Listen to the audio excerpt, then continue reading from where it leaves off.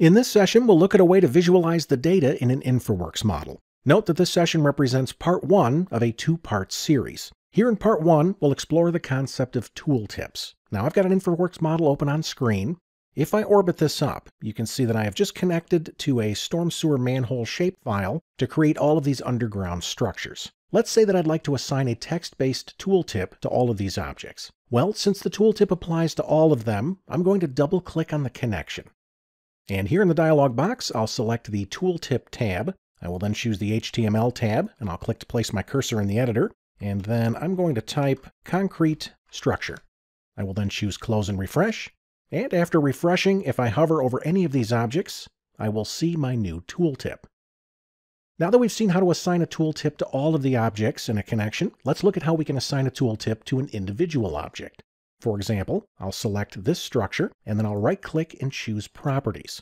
Here in the Properties dialog box, I can find a tooltip setting. If I wanted to, I could click this ellipsis button. This would give me access to that same HTML editor. Let's close this. Instead, since I'm just creating a text tooltip, I'm going to type it here. I'll type inlet, for example. I'll press Enter. I will then choose Update. We can close the Properties dialog box, and then I'll click on Screen to deselect. And if I hover over this structure now, we can see the specific tooltip. Note that if you assign a tooltip to an individual object, that tooltip will override the tooltips that are assigned to the group. In this case, I've been applying tooltips to pipeline connectors. That being said, this workflow applies to any of the objects in an InfraWorks model. Now that we've seen how to apply text-based tooltips, let's look at how we can use tooltips to report some of the data associated with a connected shapefile. To demonstrate this, I'm going to bring in a shapefile representing the pipes that connect these structures. I'll start by bringing up Windows Explorer. From here, I'll select this Storm Pipes shapefile, and I'll drag and drop it into the interface. I will then tell InfraWorks what this data represents. I'll choose Pipelines. I now have the option of mapping any of the attribution in the shapefile to the various properties of these pipes. In this case, my shapefile includes elevational data, so I'm going to leverage that. For the elevation from property, let me open this up. I'm going to select my invert up attribute. I will then map the invert down attribute to the elevation to property. Let's map the pipe size attribute to both the X and Y size properties. This shapefile includes a description attribute. I will leverage that as well.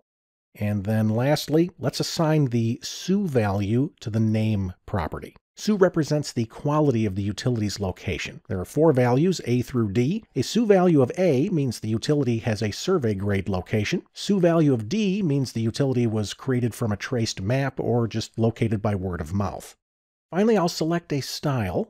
I'll choose concrete pipe. I'll click OK, and then I'll choose close and refresh. Now that the pipes have been inserted, let's leverage some of that attribution in the tooltips. For instance, when I hover over one of these pipes, maybe I'd like to see the description that came along from the shapefile. To do that, I'm going to double-click on the connection, and then I'll go to the Tooltip tab. Let's go to HTML. I'll click to place my cursor in the editor, and then I'll come over and click the Insert Property button. I will then open the Properties menu, and I'll choose Description, and I'll click OK. When I'm finished, I'll choose Close and Refresh. Now, when I hover over these pipes, I can see that description attribute. Let's take it one step further. We'll add the SU data to the tooltip as well. Once again, I'll come back and double-click on the connection. We'll go back to the Tooltip tab. And to edit this tooltip, I am going to select the text here on the Visual tab. I'll right-click and copy this to my clipboard. I will then go back to the HTML tab. I'll click in here and right-click and choose Paste. I will then add a space, and then I'll type a less than symbol, BR greater than symbol. This gives me a page break, so I can place one attribute under the other. I'll press Enter to move the cursor to the next line. I will then type SU equals, and then I'll come up and choose Insert Property. And if you remember, we mapped the SU data to the name property. I'll select that and click OK. I will then come down and choose Close and Refresh. Now, if I hover over a pipe, I can see the data from both of those attributes. Now that you understand the basics of creating a tooltip, you may be wondering if there are other ways to visualize the data within an InfraWorks model. The answer to that question is yes, and we'll explore another way in the next session. Would you like to explore other Autodesk infrastructure ideas and workflows? If so, please visit the Civil Immersion blog by scanning the QR code or by following the URL listed below.